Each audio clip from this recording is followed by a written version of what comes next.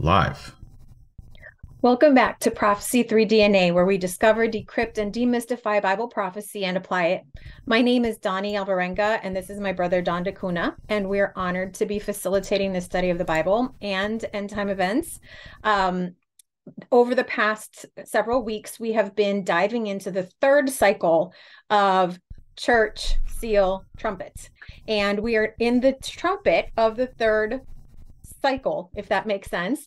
Last week we kicked it off and we reviewed how there was a star that was hurled into the water and made the water bitter. Was that what it was? Poison.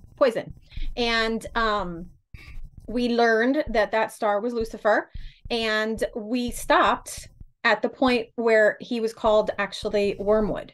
And so that's what we're going to be diving into today. Is that correct, Don? Correct. So go ahead and can you pray to start us out, please? Our Father in heaven, thank you so much for providing us insight into what to expect and providing us evidence of how real you are. Please be with us now as we study your word, that we may understand what you want us to understand. In Jesus' name I pray. Amen. Amen. So just to do a quick recap, we'll just read it real quick. Go back here.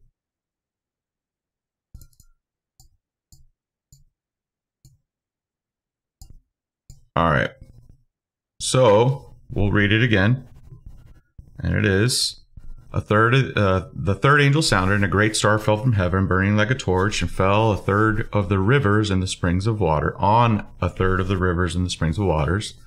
The name of this star is wormwood, and a third of the waters became wormwood, and many men died from the waters because they were made bitter. Okay. So we left off on the translation or the interpretation of what this wormwood is. We interpreted what the great star was. Okay? So now we can go back to where we were today. And the great star, right? So the great star, we went through the text of scriptures, and that is specifically the fallen star. The fallen star was the fallen angel, and the fallen angel was Lucifer, the dragon, the serpent, right?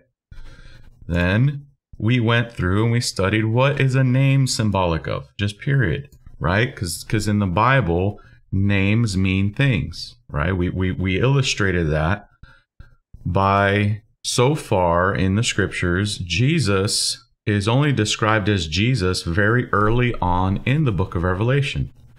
But subsequently to that, Jesus is described as the one with the two-edged sword in his mouth. He is described as the lamb with 7 eyes and 7 horns that was slain. He is described as the one who is, who died, but lives again. He is described as the true and faithful witness. Does that make sense? Okay? So Jesus is described as all these characteristics. So is Satan. Okay? Satan is described as the great fallen star. Satan is now being described as wormwood. So all these names are describing characteristics or their reputation. So we need to understand, what is wormwood? What does that mean? Okay, this is where we left off last week. Oops. So let's learn wormwood. Okay, but before we get into the text, this is the actual word that is used. Okay. And it is absinthian. Okay? Have you ever heard of something that sounds like absinthian?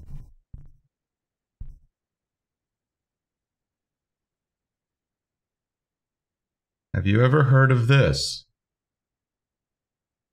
Absinthe. Absinthe. Like it's actually absinthe? an alcoholic beverage. Oh, I didn't know that. Okay. But it is wormwood. This is what is being said in Revelation. The name of the star which fell on the waters and made them bitter. Okay? Absinthian. All right? So, specifically, it's only one place in the Bible, Revelation 8:11. All right? And the name of the star is called wormwood. Okay? Absinthian. But in the Old Testament, it's also a word that is used. Okay? And in the Old Testament, it is this word right here in Hebrew called la'ana. Okay? And this one is also wormwood. Okay. And it is another word specifically known as hemlock. Okay, so in the Old Testament it is known as wormwood, but it is also known as hemlock. They're synonyms, they're interchangeable. Ultimately, these are toxic or poisonous plants. That's what we need to understand. They are toxic to whatever you put these plants into. They are harmful to us.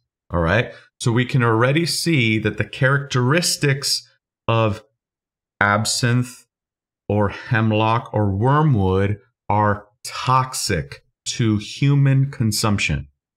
Okay, so that's the preamble to all of this. So now let's read some passages that describe this, either absinthian, which is wormwood, or laana, which is also wormwood or hemlock. So go ahead and read this. We already read this, but we'll read it again. Revelation 8:11, the name of this star is wormwood. A third of the waters became wormwood, and many men died from the waters because they were made bitter. All right, let's read this one.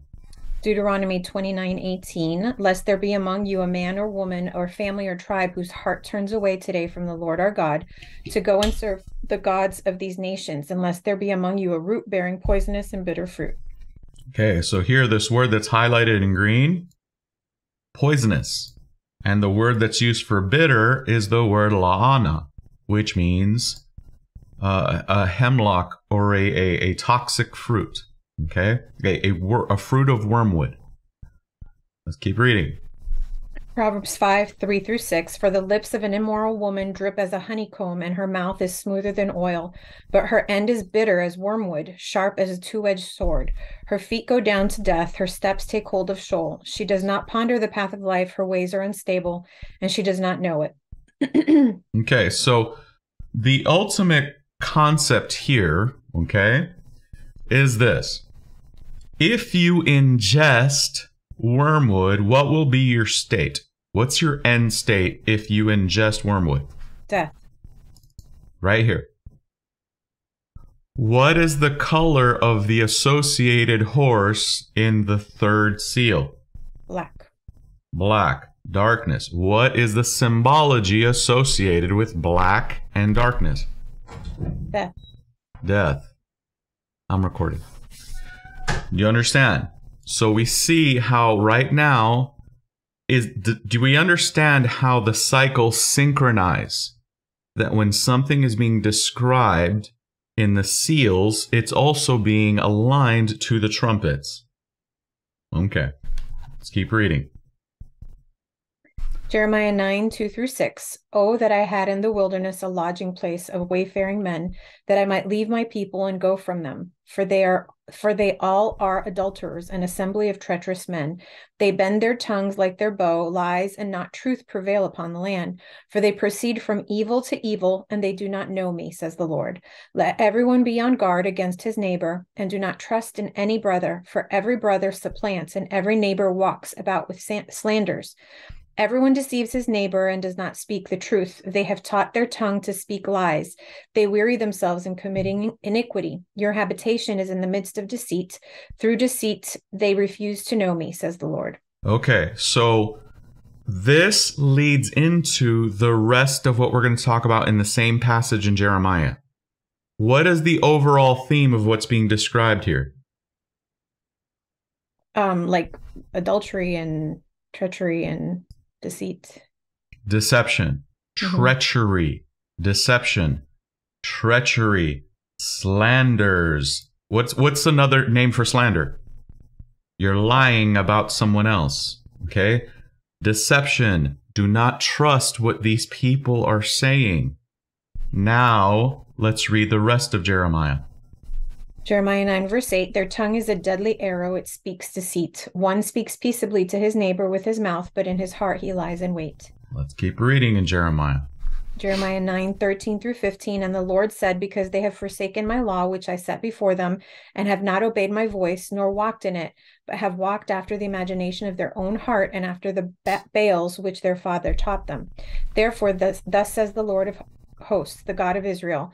I will feed them, even this people, with wormwood and give them water of gall to drink. Okay.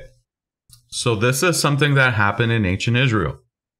Guess what's happening to God's church now in the third seal, or the third trumpet? Is God once again giving them wormwood to drink? Is he giving it to them? Okay. They practice and enjoy deceit and lies.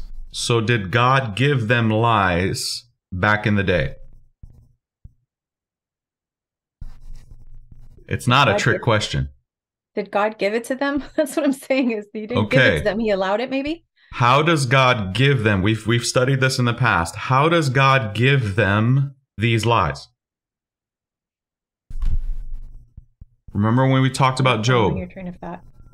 When we did that quick study on Job. What was the only thing God had to do for Job to be attacked by the devil? He allowed it. He withdrew his protection. Does that make sense? Mm-hmm. So that was a very isolated case because Job was actually doing the right thing. But here we see how these people, they're all about lies and deception. So what is God doing in this case? He's saying, you want lies and deception? Okay. I will give you the source, the fountain of lies and deception. Because I'm going to I'm not going to stop him. Does that make sense? Mm-hmm. If you want the fountain, if you want the source of lies, have at it. Does that make sense? Yeah. All right. Why? Because they have forsaken my laws. They have not obeyed my voice nor walked in it. Mm-hmm. Not only that, but they have walked after the imaginations of their own hearts and idolatry that their fathers taught them. Okay? So, did God give them wormwood? He gave them wormwood by the proxy of just saying, okay, you want it, you got it. Does that make sense? Mm-hmm. Okay.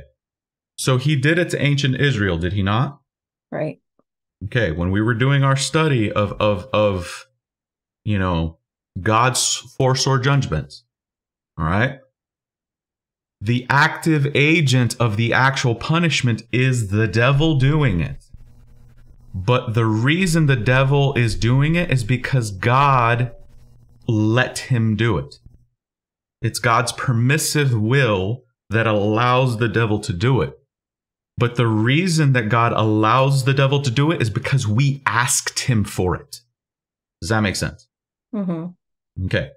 So in this specific sense here, we see this happening again, where the church refused to listen to the truth. And so God says, you don't want the truth? Remember, what was one of the things that happened in the seals also? It wasn't just the black horse rider with the scales. What else was in the third seal? I don't remember. Was there something with bread? Was there going to be a lack of bread? Remember? Mm-mm. Wheat and barley was going to be yes.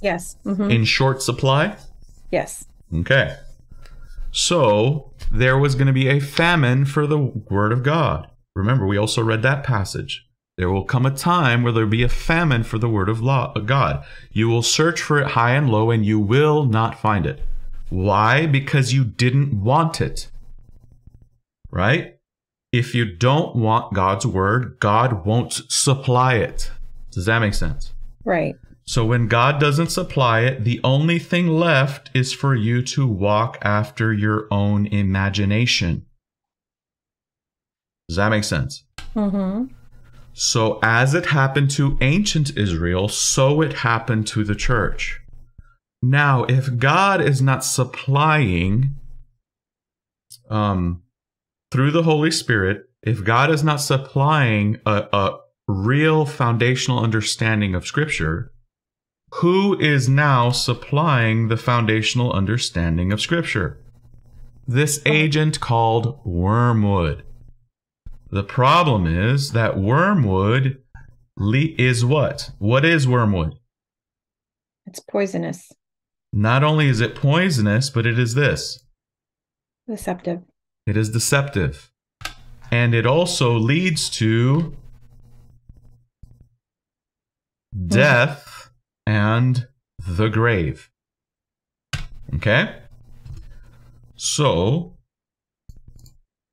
wormwood is the devil's noxious, cursed, toxic, anesthetic, poisonous behavior.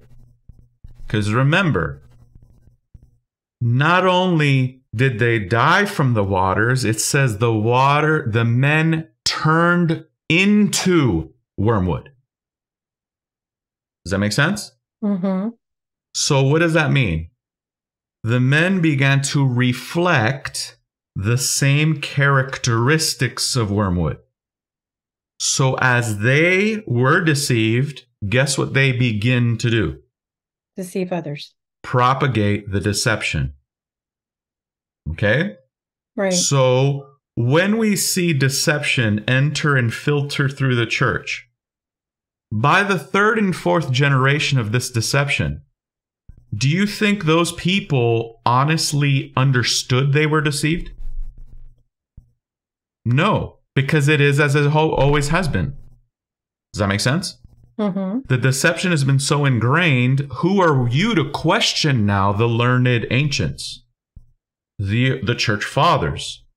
This is what they've always taught us. Doesn't mean it was ever right. Does that make sense? Let me just turn my mic down just a hair because it's a little hot. Okay. Why do I say toxic, anesthetic, and poisonous? Because as we studied earlier, wormwood is of the hemlock family. Okay? And wormwood itself is a real thing. It is an actual plant. So what I did is I studied and I looked up wormwood and also other plants that are of the hemlock family. And I saw what type of plants are they and why are they so toxic. So what I'm going to do here, let me pause this for a second. All right. So we're going to study real quick, what are some of the characteristics of plants in the wormwood and hemlock family? Okay. So let's read this.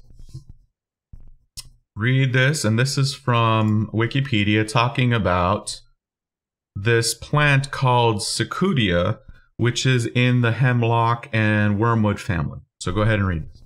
All members of Secuda contain high levels of the poisonous principle sicutoxin, an unsaturated aliphatic alcohol that is structurally closely related to the toxin onanthotoxin found in the plant hemlock water dropwort. Its primary toxic effect is to act as a stimulant in the central nervous system. Sicutoxin is very poisonous, and water hemlock is considered one of North America's most toxic plants. Ingestion of Secuda can be fatal in humans, and there are reports in medical literature of severe poisoning and death as early as 1670. Okay, so the reason I picked this one specifically, because this is one that grows near water. Okay? The hemlock we're concerned of is the hemlock or the wormwood that hits the water. Okay? But it is highly, and it is what? Toxic. Toxic. Okay, let's look at the next one.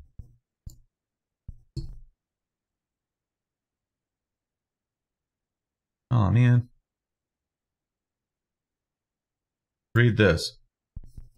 The poisonous members of the Apiaceae have been used for a variety of purposes globally. The poisonous Onantha crocata has been used as an aid in suicides, and arrow poisons have been made from various other family species. Docus carota has been used as coloring for butter. Dorema ammoniacum, Ferula galbaniflua, and Ferula moscata are sources of incense. The woody Azorella compacta Phil has been used in South America for fuel. Okay. So it is what? Poisonous. But Deadly. here, right here. It's aids in suicides and arrow poisons. Why would you need arrow poisons? To kill somebody. And what do you need suicide? What is suicide's purpose for? To kill yourself. Yourself. Okay. Let's look at this one. What are we reading? It's another one of the hemlock family. It is a muscle relaxant that causes death by paralyzing the respiratory system, resulting in asphyxiation. Okay. So one of the other characteristics is that, is it and it's something that happens quickly? No. No. How does this kill you? By asphyxiation. Okay. But specifically, it's a muscle relaxant, basically a paralyzing agent. it's a paralyzing agent, so it comes on slow. Okay? It's a slow acting, and eventually you become useless. Okay? And there is no longer any breath in you. Does that make sense? Mm-hmm.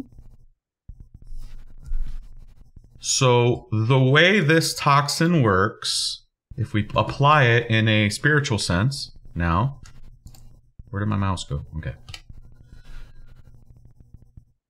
It works slowly. It anesthetizes us, desensitizes us. Does that make sense? Mm-hmm. And it sucks the spirit out of us. Does that make sense? Mm-hmm. And it is basically a false spirit. It's not the true spirit of God. It is a replacement spirit. All right? An example of this would be like King Saul. All right? When David was anointed king, it says that the Spirit of the Lord rested upon him. The very next verse, it says, and the Spirit of the Lord departed from Saul. And as you continue reading, it says, and another spirit entered Saul, and it tormented him. That's what's happening here. So you have the Spirit of the Lord departing from the church, and another spirit entering the church. But that spirit is not the spirit that reflects God's character. But it's okay in replicating what God did. Does that make sense? No. Okay, so remember I said that there's two ways that the devil attacks. What are the ways he does it? If you can't kill them, join them. Okay, so what is Wormwood doing here? Is it beating or is it joining? Joining. Okay. So what the Bible is showing us here is that as the Holy Spirit kind of says, you don't want to listen to me? Okay. Another spirit enters the church but co-opts all of what the church has already accomplished. And again, all the devil has to do at this point is do minor deviations, understanding that those minor deviations now will be major deviations years from now. A perfect example of that would be this. If I leave, I'm heading to Cincinnati, right? I live just outside of Dayton. I want to go south on the I-75, okay? And I'm heading south on the I-75, but all I do to my steering wheel is turn maybe like half a degree to the right as I'm driving, but I never correct that. I might be okay for the first 2 or 3 miles. But what I can guarantee you is that after those 2 or 3 miles, I'm either going to get off on an exit or I'm going to be driving into a cornfield. Does that make sense? Mm-hmm. Why is that? Because you're further and further away from where you started and where you want to go. And I never corrected that deviation. Mm-hmm. Does that make sense? Right. If I deviated very small initially and never corrected that deviation, the deviation gets larger from my initial path. Right. And so the car doesn't know I'm getting off the highway. The car doesn't know I'm crossing the white line. The car doesn't care that my tires are hitting the rumble strips and that now I'm in a cornfield and I'm hitting a BP gas station. Does that make sense? Because I never corrected that minor deviation. The devil understands that. But we, as Christians, we're so bad at studying our own history that we don't even know that there was a deviation. Does that make sense? Mm-hmm. And because we don't understand prophecy, we don't know what wormwood means. Okay? Why don't we know what wormwood means? Because we don't know what Jeremiah meant way back when. So we don't know what it means when John talks about it happening, oh, by the way, a good 200 to 300 years after John. And then when we look at history, because we're going to look at history in this study, and we're going to see, wow, this actually happened to the church. The church did deviate in minor things. But yet, when we see it's 2022 currently, that is what, 1700 years afterwards? Look how far we've come since then. Where back then, there weren't so many denominations. Now, I think there's something like over 1,500 Christian denominations.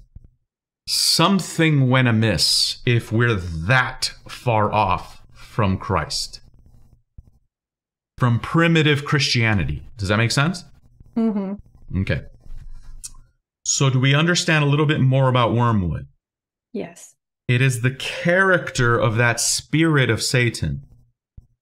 So it wasn't just that his character is toxic, anesthetic, and poisonous. Okay? Leading to death. What type of death? Spiritual death of the church. Okay? It kills the spiritual life. Right here. This is the key thing. It kills the spiritual life. Church now becomes a ritual vice a relationship. It becomes, just watching, the World Cup is going on right now. And I can't tell you how many times I see a player, they do players will replace each other on the field, right? And one player will be leaving and the other player will be going on the field. And I can't tell you how many players I see when they're about to go on the field, they have to do the sign of the cross as they cross over into the field. And that is a ritual. Does that make sense? It's a habit. I'm not knocking them for this habit or this ritual. But what I'm trying to show is that there's a difference between a relationship and a ritual. Does that make sense? Mm-hmm. And so these are examples of how a relationship with God can get replaced by a ritual. Mm-hmm. And where a ritual replaces a relationship, it becomes like not the same. It becomes almost very superficial. Okay? So God's permitting here the devil to kind of take over because the church embraced that type of behavior. They embraced the world, because remember, what were the issues with the church from the go? What was the doctrine of Balaam? You remember? There's two things. It was prostitution and fornication. Yeah, fornication and I forget the other term, but it was idolatry. And what was fornication? It's other gods or other. Well, that's idolatry. Okay, fornication is the civil connecting church and state. Yep. So fornication is the relationship of church and state, and idolatry is the relationship between church and other religion. Does that make sense? Okay. So how did this happen? Okay, how did this happen? And now we're going to start to get into a little bit of history. Just a little bit of history. The church fathers begin exercising their newfound autonomy. Because again, before, they were being persecuted. Remember? They were being persecuted. Now they are a little bit more free. Who saved them? Was it God that saved them, or was it somebody else? And we'll get into that. It wasn't God that saved them, it was somebody else. But on top of that, they didn't just get autonomy, they also got authority. Okay? Not just autonomy, also authority. And that allowed them to institute some pagan practices into the church. And this was through ecumenism and syncretism. Okay? So next time, we're going to go into each one of these and we're going to study them in detail. The historical things that are being described in symbolism through the third trumpet. Okay? Because remember, there's no real persecution happening here. Not from people. Does that make sense? But what is being persecuted here? Who's the victim in this? Truth. The truth, but specifically what type of truth? How would you know what was true at this point? The Bible. The Bible. So what was the famine? Remember? There was no word of God. There was no word of God. So the persecution that's happening here is God's word. That's what's on trial here. Does that make sense? That's what went into hiding. God's word had to go into hiding now. Because Christianity now it went from being outlawed to being almost in vogue. Does that make sense? Right. And so with Christianity going from being outlawed to being like less marginalized to being, the emperor's into it, so I guess I should be into it, right? There's a saying like, whatever my boss finds interesting fascinates me. Okay? It's the same thing with the emperor. So if the emperor finds something remotely interesting, the aristocracy finds it fascinating. The military finds it fascinating. Okay? So if the emperor finds Christianity even remotely interesting now, and he outlaws persecution of them, okay? Then the aristocracy, the former pagan priest class, okay? They're like, we couldn't beat them. It may be beneficial for us to join them. Does that make sense? But some of the things that these Christians believe are kind of wacky. I don't know if I can fully embrace this carpenter for Nazareth thing. I don't even like the Jews. So let's see if we can kind of figure out a way that we can all kumbaya. Does that make sense? So next time we get together, we're going to go into these things. All right? give us kind of an overview. What did you learn about wormwood? It's poisonous and toxic. And what we learned is that those that drank from the water, if you will, right, are the people that also became toxic, and they propagated that toxicity and poison. So this is something I said the last session. Only one thing God really said remains pretty sound from this time period. And that is the concept of the Holy Spirit, right? That the Holy Spirit is a true member of the Godhead, all right? And also Jesus Christ and his atoning sacrifice. Okay? Those are sound doctrines that were really, brought forth by Jesus and the early apostles. All right?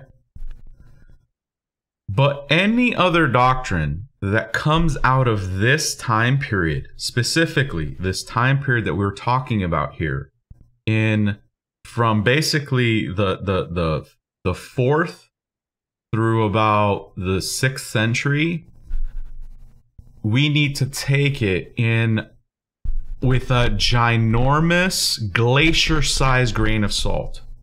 Does that make sense? Mm-hmm. Because each generation was wormwood that built upon wormwood. Does that make sense? Mm-hmm. And since you have wormwood building itself upon wormwood, the doctrines are highly suspect.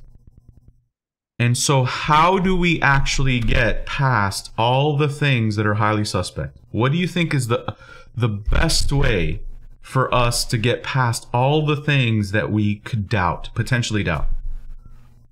Get past it? What do you mean? Like, how, if there's all these teachings that How do we confirm them? No. How do you spot a counterfeit? You know the real. Okay. And how do we know the real when it comes to the Christian walk and the Christian life? We study the Bible. We study the Bible. I think a lot of Christian teaching have been, but so-and-so said, and so-and-so said, and so-and-so said about so-and-so. Instead of just going straight to the core, as we have been doing in our series. Go straight to the source, to the Gospels, to the epistles of Paul, to the epistles of Peter and John and James. Does that make sense? Mm-hmm. You can cut through so much wormwood. Does that make sense? Right. If there are things that are even remotely to put into question or doubt, go straight to the Word. Put the things we've said to the test. Put the things your pastors and your theology professors. Does that make sense? Mm-hmm. Put it to the test by the Word of God. Okay? Then you'll see if it's wormwood or if it's true. Because there's so much wormwood out there. Does that make sense? Yeah. Okay. So I'll go ahead and pray to close this out. Dear Heavenly Father, thank you for giving us this time that we can go in and study, Lord, how you told us beforehand that these things would happen. And even now, Lord, when so long ago that you gave us warning that these things would happen, we forget, Lord. And even those of us that have studied and seen, we neglect of the things you've told us. And there are so many out there, Lord, that have never known that you told us that there would be this corruption and this toxicity and this poisonous doctrine that would enter into your church. Lord, I pray that as we continue our study, that we can dispel some of this wormwood and some of these false doctrines, that the wicked one has tried to bring into your church, that has, just as he did in the garden, and tried to twist what you said, Lord. We pray that we can help unravel his lies and that the truth can shine free. In Jesus' holy name, amen. All right, take care. Bye-bye. Bye.